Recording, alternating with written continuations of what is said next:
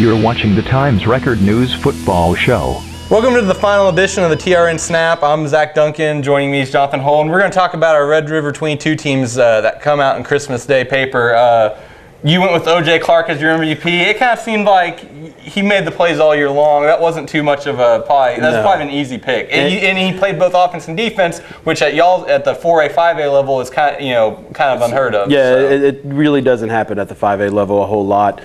What really clinched it for me to give him the MVP, though, is whenever he blocked 2 field goals to help them win a playoff game. Against Lake Dallas. Lake Dallas. And when he did that, it was over. He was the MVP. I had no doubt about it. He was kind of the leading candidate going into that. He had 1,000 yards receiving. I mean, he big plays on offense, big plays on special teams, big plays on defense. All over the place. Small guy making just unbelievable And he was plays. the defensive player of the year in the Red River 22 last season. Year, And he didn't have an interception this year as a cornerback. A lot of people look at that. He still had double-digit pass breakups. He had double-digit tackles for loss as a corner. Which is pretty rare. Yeah, he just plays hard. That guy is full effort all the time. It's amazing. He had votes for district MVP of that district. Mark Bendel at Ryder voted him MVP of the district.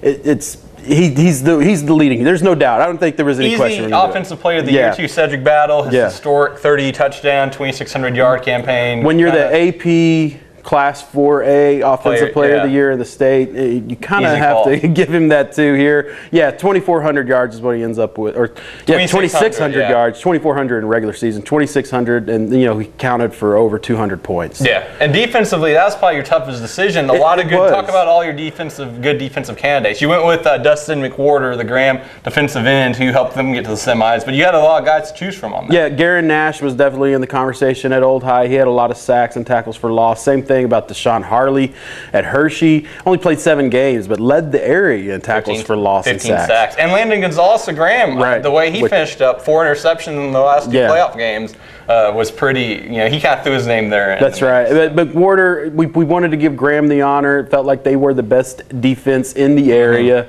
And McWhorter's the top player that we felt. Even talking to Coach Davidson, felt like that was the guy that was the biggest difference maker on their defense. Quarterback was hard to choose? Quarterback was very tough to choose between Eric Butler and Desmond Jackson and Landry Turner from Graham. Went with Landry Turner from Graham.